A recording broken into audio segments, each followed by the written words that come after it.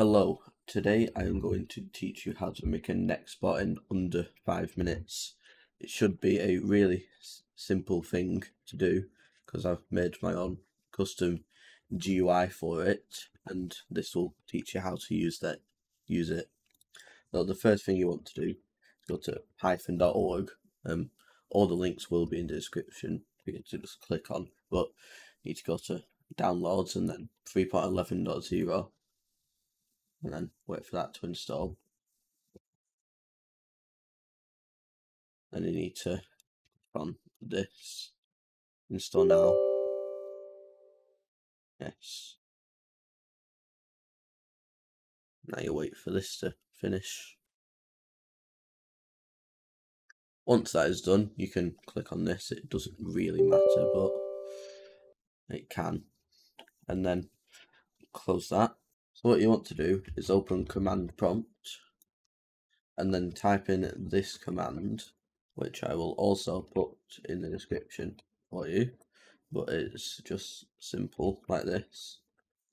And then install this. That's installed.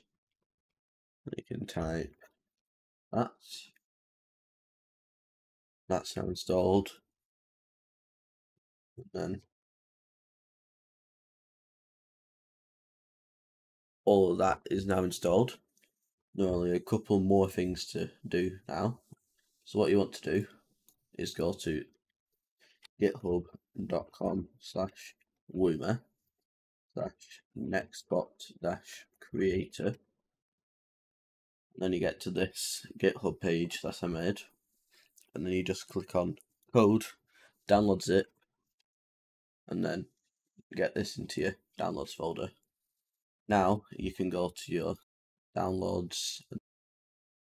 So once you've done that, the next thing you want to do is go to right click on the actual thing, right click on it, and then extract all, and then extract to its own folder. You can click on this, and you've got everything you need for this to actually work. The next step for this to work is to click on vtfedit133.exe. This will install the software that actually lets Garry's mod understand what it's going to be doing, like understand what the image looks like, the Nextbot image that you put into it. So you just go through this, check all of these if you want, it doesn't really matter. And then you can install this, you can launch it, and because I don't have this installed, it won't work, but you can just go on and install it.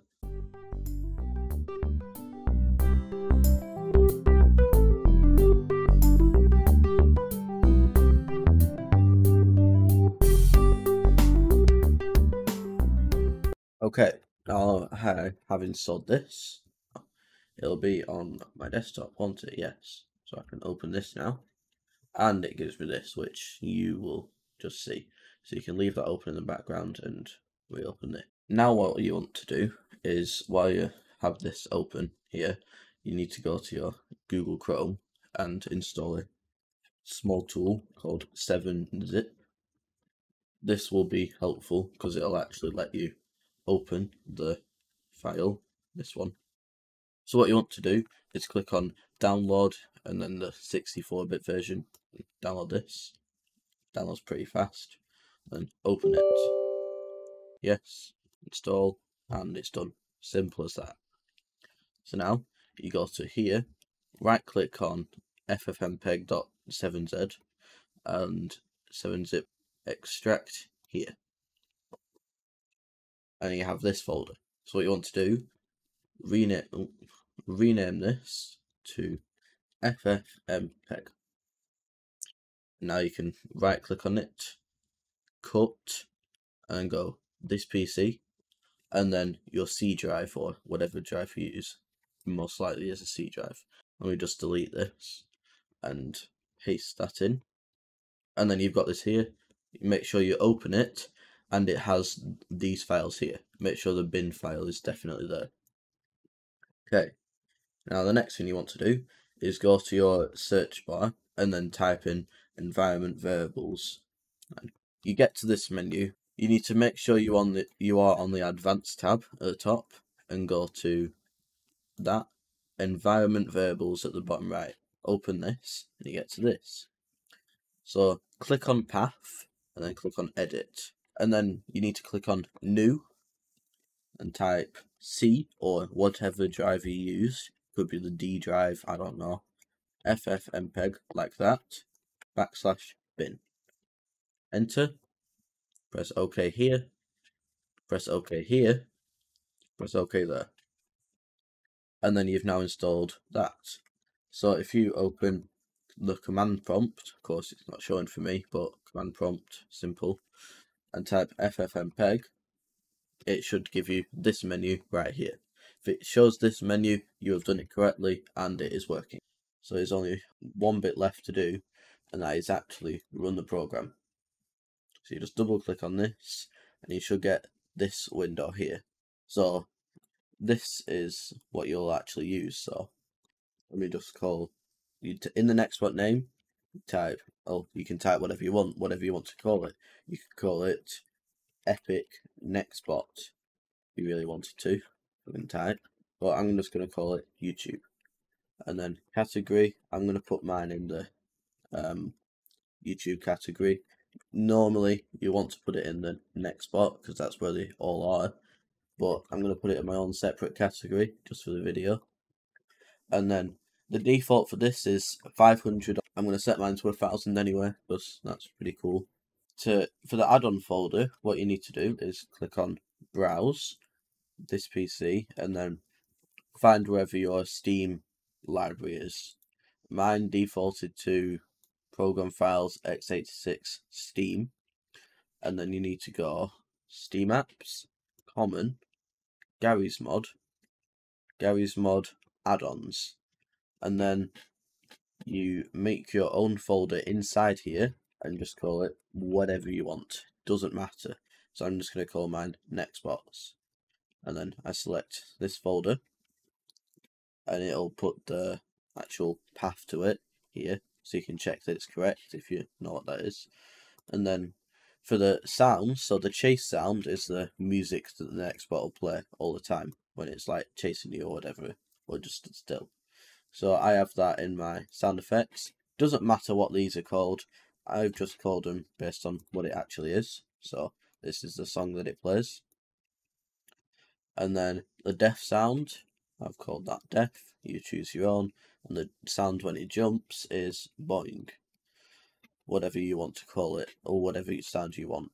And then the PNG is right here, and then it displays the PNG right where you want it. So the Nextbot VTF is the one that you need VTF edit for. Kind of makes sense, doesn't it?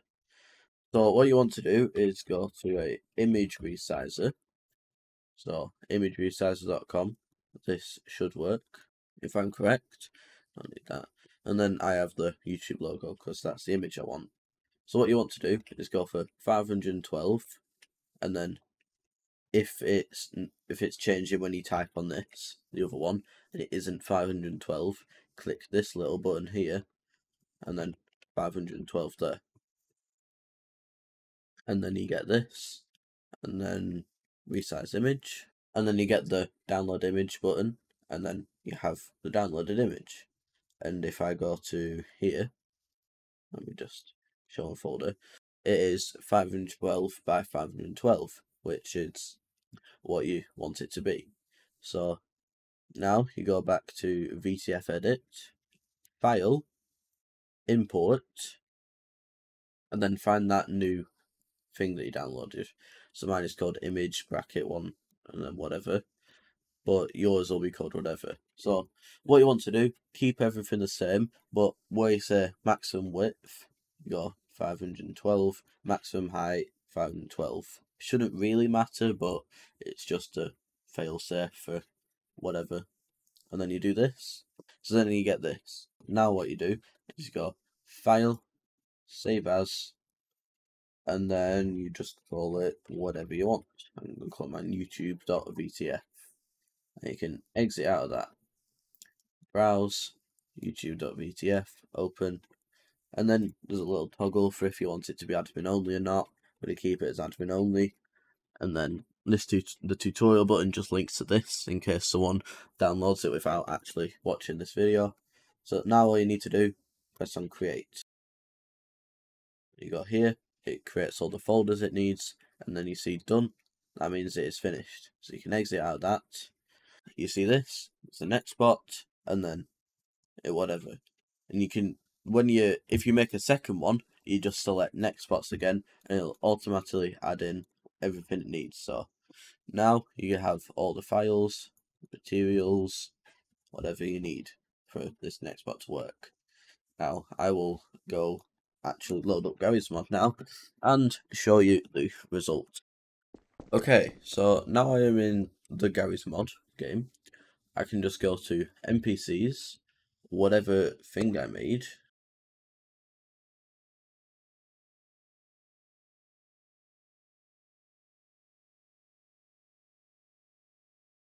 and then you spawn it in, and then I have this.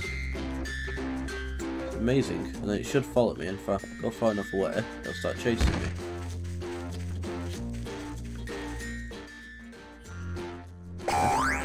And it'll do the jump sound, and if it kills me, it should give the death sound. And then this is the Nextbot. It depends on the things that you use if you get an actual transparent image or not. You just have to be lucky, I guess, to do some experimenting on what works. I'm just going to move away while I speak so you can actually hear. If this was helpful for you, then like, subscribe and comment if it worked, or if it didn't, comment and I'll try and respond why it didn't work. And then yeah, I'm going to make a video next on how to actually publish this to the Steam Workshop, which is a really simple video. You can do it in like a minute, I guess. So that's pretty cool. Anyway, goodbye.